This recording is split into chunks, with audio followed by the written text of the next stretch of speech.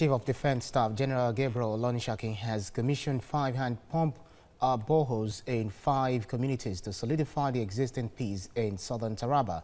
2 of the boreholes are sited at Wukari, New Site, and Rafin Kada in Wukari local government area, while 1 is located at Akate in Donga local government, with 2 sunk in Chachanji and Takum communities in Takum local government area.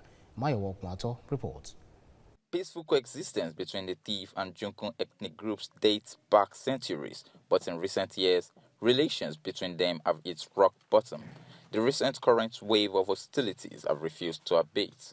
It led to the launch of Operation Wildstroke, which has been responsible for neutralizing the crisis in the region. Now there is need to build a relationship between the society and the military organization established to protect it.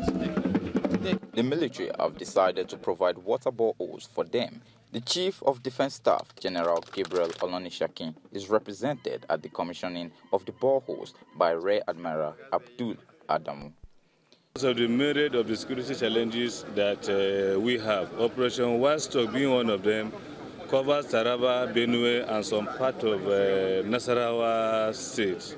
Against that background, this project, which we call as Quick Impact Project, is just one of the ways to pay back those peaceful communities to sustain the peace. All these 5 communities were selected from these 3 local governments based on the fact that we realize that they have water shortage in these communities, and we believe that by giving them what they really require, it will go a long way in solidifying the peace which is now existing in southern Taraba. Local government chairmen and representatives noted that the sinking of boreholes, in addition to provisions of security, had gone to demonstrate the need for military presence in the states. We have the security with us. For the time being, the security they are here with us, our environment is peace and calm.